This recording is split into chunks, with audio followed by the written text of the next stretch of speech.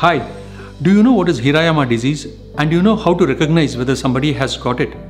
Hirayama disease is a disease where people present with weakness of the hands. They develop thinning of the hand muscles and they are unable to hold objects, grip objects, objects keep falling. Typically it is seen in male patients between 16 to 25 years of age group. They present with inability to hold the pen and write. When they are playing some games, they are not able to throw the ball. But characteristically, they do not have any complaints in the both lower limbs, nor do they have any urine problem. A patient with Hirayama disease, when he comes to our clinic, when we see that both hands have become thin and wasted. One hand is more thinner than the other hand. Something known as clawing of the fingers will be present.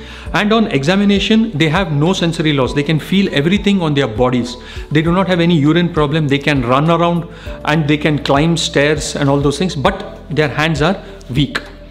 One typical characteristic is in cold, this worsens, and on warm, it is better. If we do an MRI, a normal neutral MRI which we do normally, it appears normal.